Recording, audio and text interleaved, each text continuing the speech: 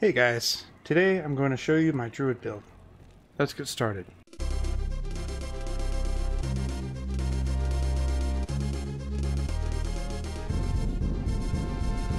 Oh no, the books! Since Blizzard announced the Druid's buff coming up, I figured I'd show my build. The Fire Druid is by far the strongest for leveling, but falls off in Hell mode because of the massive amounts of fire immunes. The Wind Druid is very versatile and handles most content quite easily. Your Tornado does physical damage and is your highest damage dealing skill. Your secondary damage comes from Hurricane, which does cold damage, which is nice for those physical immunes and the AoE slow utility it gives. So for skills, you want to max Tornado first. And then after Tornado, you want to max Hurricane. After Hurricane, you can max Cyclone Armor. After Cyclone Armor, you max Twister. This next part may be subject to change since they are buffing summons soon. But after you max all your elemental synergies, you max out Oak Sage and put the rest into Grizzly.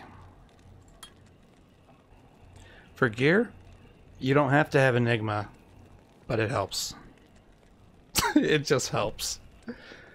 If you don't have Enigma, Viper Mage is fine. Mages also works. Helmet, you can use Shaco as your Lals. You can also use Nightwing's Veil. Main hand, you can use Heart of the Oak.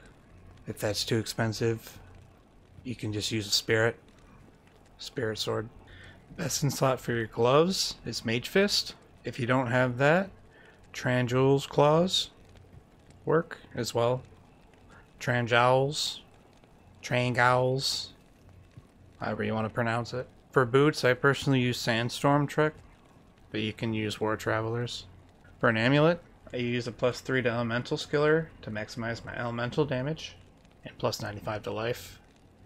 Faster cast rate would have been nice. Speaking of faster cast rate, I also use faster cast rate rings. Very, very important. Best in slot for belt is Arachnid Mesh, but if you don't have that, Tal belt works. For small charms, I just usually have plus lifers and then whatever else I could find. So for grand charms, I have a couple of elemental skillers. I have 4 elemental skillers at the moment, and a Gates Fortune, as well as a 2019 Druid Torch. Insight Merc also helps. So buffed up, I have over 4k health, and my Tornado does 5.5k damage. So let's try some Eldritch real quick. Take it on pretty quick. This also just players one.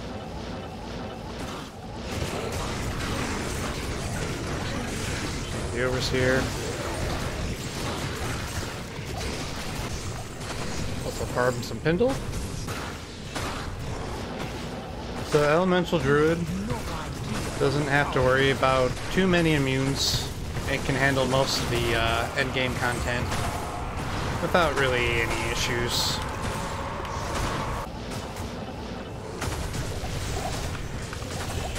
And you know what still hurts when you have 4k HP?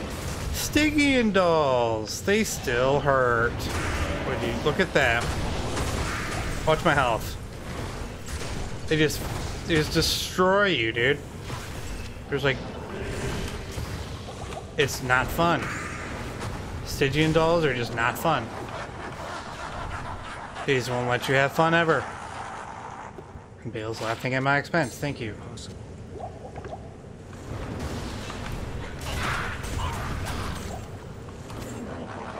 A 3-socket Ethereal Monarch.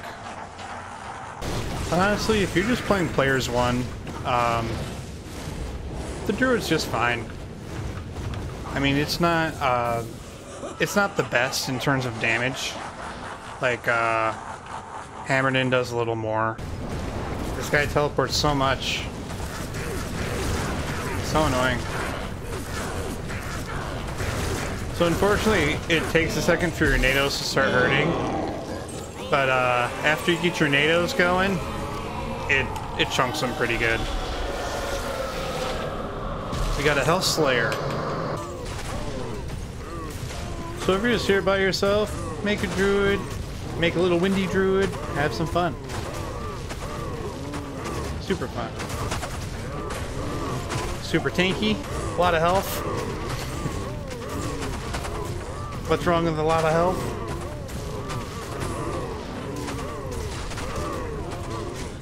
Look at that, nice Amrune. Oh yeah. Just heard a block there. What's my block chance? Nice. 90%. If you made it this far in the video, like and subscribe. It would help a ton to grow my channel. Also, comment down below and tell me what you'd like to see next. See y'all next time. Your tornado.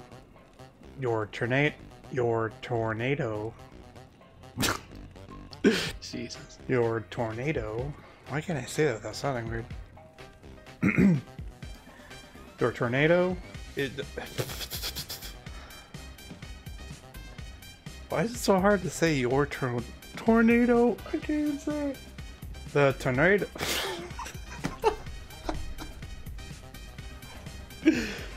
The tornado skill. That's all for my Wind Druid build guide. If you made it this far in the video, like and subscribe. It'd help a ton.